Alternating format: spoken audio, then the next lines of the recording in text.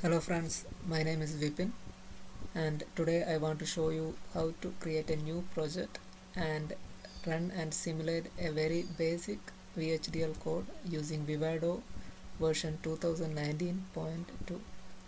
So let's begin by opening up the Vivado software.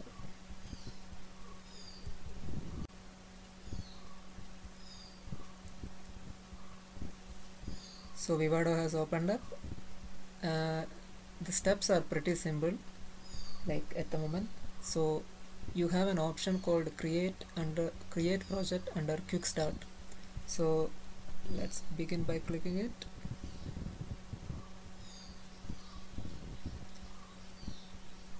Read through this and next.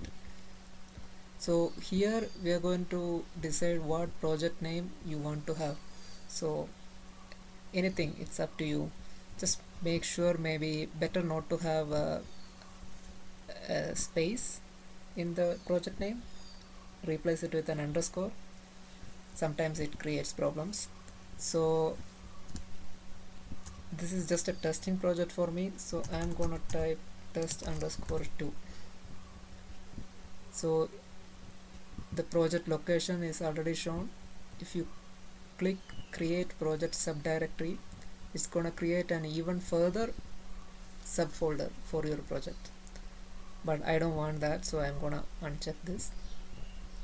Now click next. So what kind of project it is? So you have 5 options. Let's not worry about the others because we just want to create a simple project and simulate it, not going for anything advanced. So we click on the RTL project and check the checkbox, do not specify sources at this time, because we don't have the VHDL files at this moment. So when they say sources, it means VHDL or Verilog, whatever files. Click next.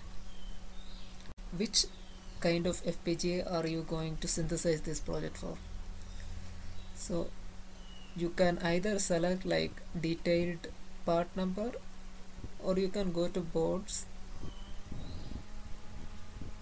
and select one of the board which you already have. So for now let's select the first one.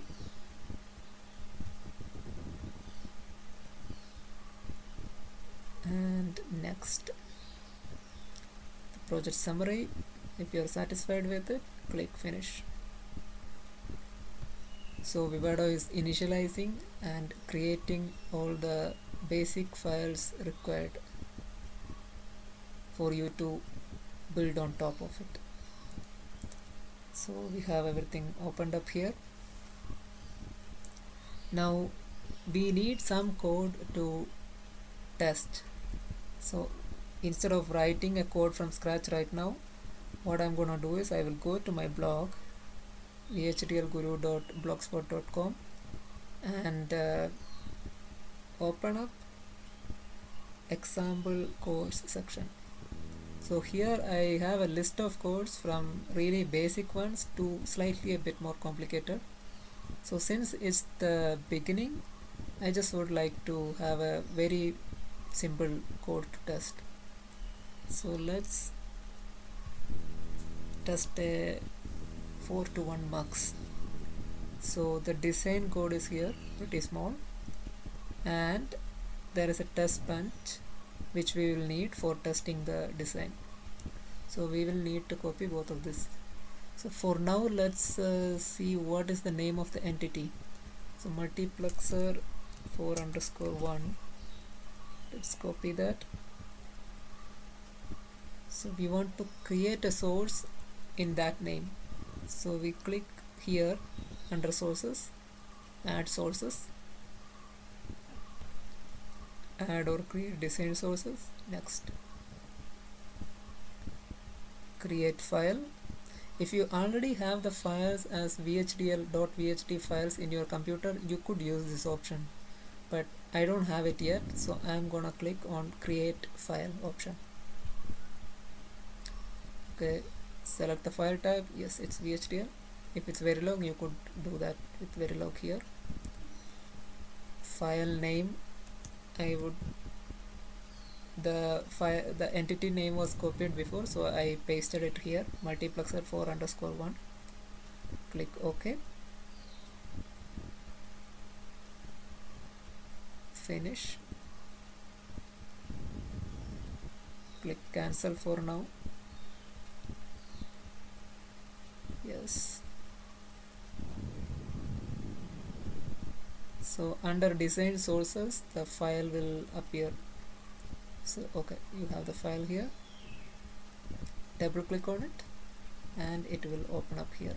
So this is an empty .vhd files. So what I would do is I would copy this whole section of the code, Control C and Control V for pasting. So we have the code here. Alright, looks good. Control S for saving. Now we have the design code ready. At this moment we want to test it. So how do we add a simulation source? So you have the option simulation source here, and what we could do is you could click plus add sources just like before. So this time it's the option add or create simulation sources. Okay, next, just like before, create file. Let's see what file name we have it in the blog. So it's written just testbench. Okay, fair enough. Testbench. Okay, finish. Just click OK. Yes.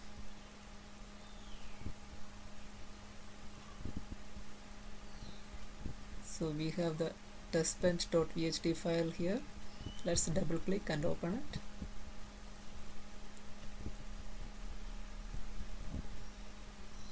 So as you can see, this is almost like an empty file. There are some things, but the body is empty. So what we are going to do is we go to the blog again, copy the contents and select all, delete, and Control V and Control S for saving the file. So right now we have testbench.vhd as the testbench file and multiplexer 4_1 as the design file. So next step would be to see if the design file is actually working or not. So what we are going to do is we go to sources. Okay, everything looks good. You see the hierarchy here because testbench comes on the top and multiplexer is port mapped under this, so it comes like this, you see. So what we are going to do is to run simulation, we go simulation here and click run simulation, run behavioral simulation. There are other options, but for now we just do behavioral simulation.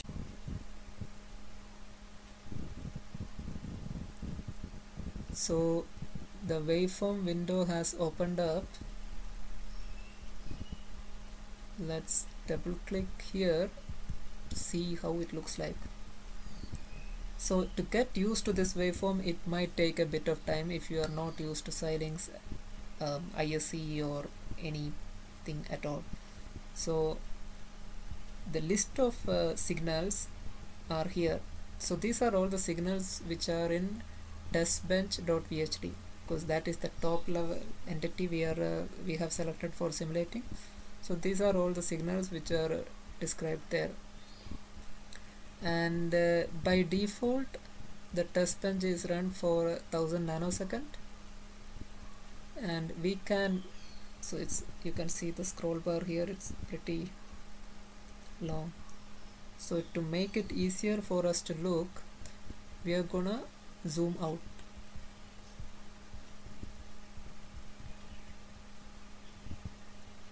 So we can see the select signal changing here from 0, 1, 2 and 3. If you want to show it as bits, you have to right click on the signal, go to radix and click one of these options. So I want to show it as binary. Let's click on binary. So it will see like 0, 0, 0, 1, 1, 0 and 1, 1 and so on. So when 0, 0 is selected, the output I0 is mapped to bit out. So the 1 comes out here, and when 0, 1 is selected, input I1 is mapped to bit out.